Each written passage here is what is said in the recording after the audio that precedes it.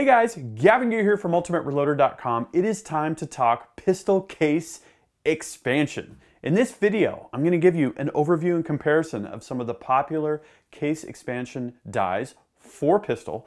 We'll take one of these dies, we'll move over to the Mech Marksman, we'll talk about how to set it up, and then we'll measure our case mouth expansion and talk about how to know when you've got too little or too much case mouth expansion. And this is a critical dimension because if you don't expand your case enough, you're not going to get good bullet placement. It won't stay aligned for the operation in the successive station. If you don't expand the case mouth enough and you're seating lead bullets, you will get shaving. If you expand the case mouth too much, you're going to overwork the brass and you're going to cause premature failure, splitting, that kind of thing. So let's get straight to it. So here is our lineup. We've got an RCBS expander, a Hornady expander, we've got a Lee expander, and a Lyman expander, all side by side, all for 45 ACP. So let's take a look inside the RCBS unit first. This has got a removable, adjustable plug. So this is the type of die where you're going to set the depth of the die and then screw the expander plug down in until it's at the right depth for optimal expansion, and you're good to go. The Hornady is a little different. The expander plug is basically the same. The big difference is that it's fixed in that the expander plug isn't removable, so you adjust the entire die to adjust your case mouth expansion.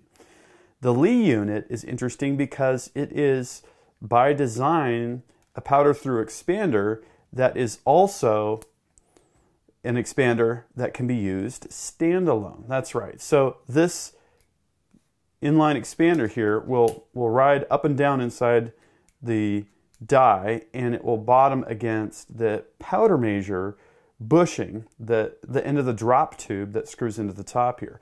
Well, if you're not using a powder measure and you want to use this as a standalone fixed function expander, you just screw in the funnel adapter. This is where you can use one of those little funnels or dippers and pour powder directly in, but it also serves as a hard stop so that you can use this as a standalone expander in its own station in the press.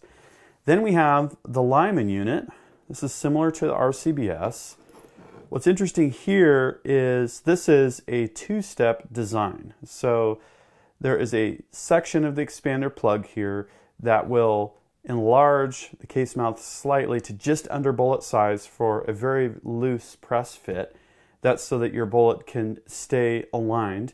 And then there is a kicker which actually bells the case mouth itself. So this is the die that I wanted to show you on the press. We're going to set this up, we're going to verify our setup, then we'll know we're good to go. Okay, so I've got my Mech Marksman press set here on an inline fabrication quick change ultra mount. I've been using this Lyman 45 ACP sizing die to size the brass that we're going to expand here just like we would normally. So I'm going to drop in a Hornady lock and load bushing. I've got the bushing adapter installed on the press here. We're going to get the die started. We're going to remove the expander plug stem. Okay, already got the proper shoulder holder in here. We're going to raise the ram to the top of the stroke and then screw the die down until it contacts lightly. This is just a reference. This does not need to be totally exact, but we don't want the die to be too low. We're going to validate we're not pushing too hard on the die there. Okay, now we start the expander stem in. Grab a piece of brass. Let me show you this up close because we're going to be doing this repetitively to get that bell set right. So we're going to raise the ram to the top of the stroke, which takes the shell to its highest position, and start to screw down the expander plug. Now we're going to feel it hit, and then what we're going to do is we're going to check the case mouth each time, looking for expansion. Then we're going to screw it in a bit. It's going to take a little bit to get where we want to be.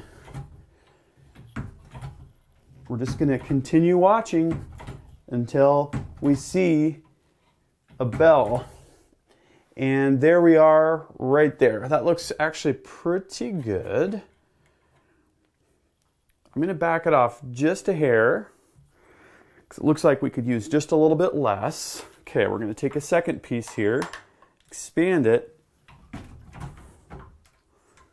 Okay, looks like we're still a little bit generous. This is pretty typical.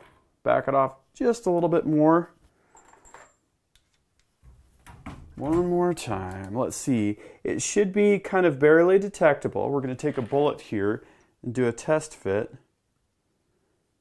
I'm going to give it just a little bit more. We're right in that sweet spot right here. Okay, right there. Okay. Plus just a tad. It takes a little bit of fiddling, but this is so important to get right. That looks pretty good. Again, we're going to take a bullet here. Is it going to be easy to set, and is it going to stay set? I think that's perfect. Let's take a quick measurement. So this is when it's time to get out your favorite pair of digital calipers. This is the iGaging Origin Cal unit, which I'm really enjoying. We're just going to open that up a little bit and then get a reading on kind of the middle of the case, zero that out, and then move to the case mouth itself. What does that tell us? We're at about 5 thousandths of mouth expansion. 5 to 10 is totally acceptable for this type of case. Just note that if you're dealing with revolver cartridges and you're dealing with lead bullets, you're going to need to go up to maybe like 20 thousandths. It's something you need to just experiment with to see how little you can get and get good quality seating without lead shaving. It's that easy. So there you go, pistol case expansion in a nutshell. Now there are a couple other considerations to think about. If you're using a bullet feeder, the multi-step design with the straight expanded section and then the trumpeted section at the case mouth is going to work a little bit better because of how bullet feeders place bullets into cases. Also, the setup instructions do vary, and there are nuances between how they're set up between one brand and the next. So you're going to want to check the instructions that came with your die, but overall, the principles that we talked about here apply, including with powder through expander dies, like the Lee that I talked about, or like the Hornady PTX expander. So hopefully this video was helpful. If it was, please give it a thumbs up. And if you don't want to miss any of the action on ultimatereloader.com, please subscribe to my channel. Until next time, happy shooting and happy reloading.